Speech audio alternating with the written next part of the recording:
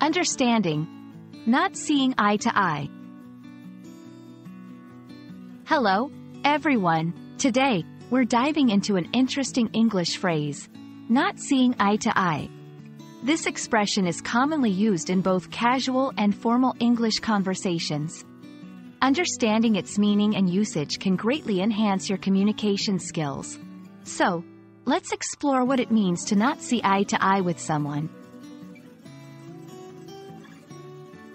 The phrase, not seeing eye to eye, means disagreeing with someone.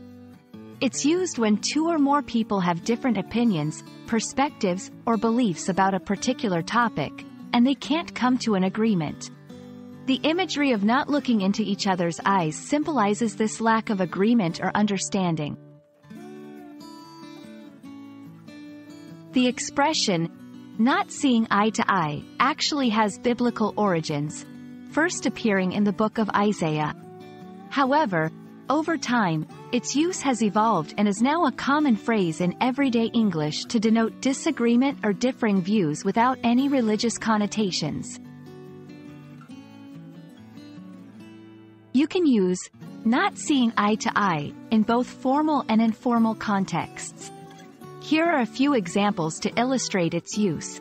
In a professional setting, the project manager and the developer are not seeing eye to eye on the timeline for the new software release.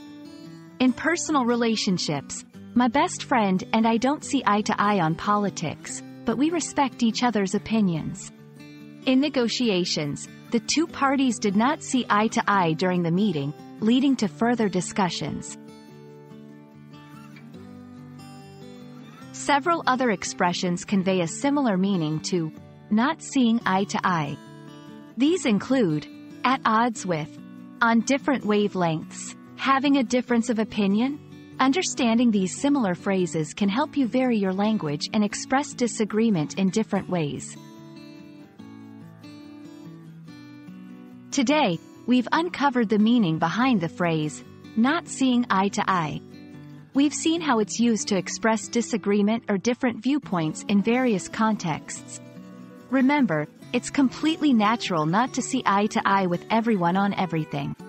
What's important is how we manage these disagreements and strive for understanding and respect. I hope you found this video helpful. Happy learning, and see you in the next one.